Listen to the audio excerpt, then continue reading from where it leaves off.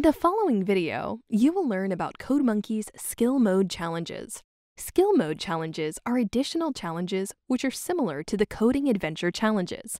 However, their purpose is to provide students with more practice rather than teach them new concepts.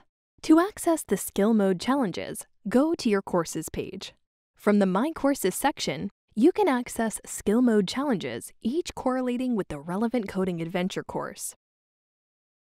Click on the course and then click on Start Coding. You can also click on the green map on the right-hand side of the screen to toggle between Coding Adventure Challenges and Skill Mode Challenges. Some Skill Mode Challenges will be locked based on where you are in the course. To unlock the rest of Skill Mode, continue solving Coding Adventure Challenges.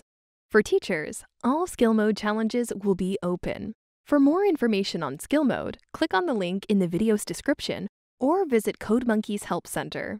Thank you for watching this video on CodeMonkey's Skill Mode Challenges.